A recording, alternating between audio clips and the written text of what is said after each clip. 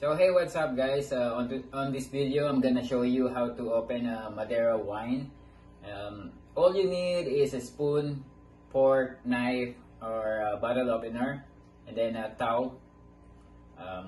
But before I show you how to do it, please don't forget to subscribe on my YouTube channel, Ako si Marty Mo, and click the bell notification button para lagi po kayong updated. Oh no! English tapos nagtagalog. No, sige. Click the bell notification button for more updates of my videos. Okay? Alright. So, here, watch and learn guys. It's very easy. Okay? So, how to open a Madeira wine. It's very nice and easy. So, just grab a spoon, knife, bottle opener. So just tap or crack the top part of the bottle.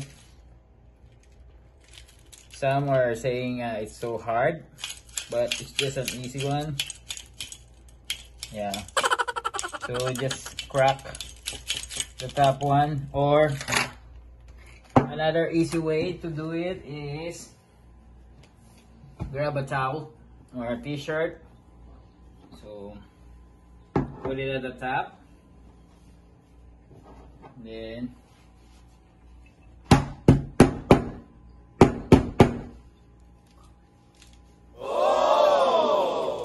squeeze it. And there you go.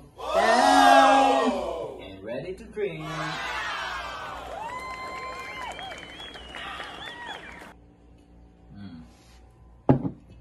Alright guys, and let's chill.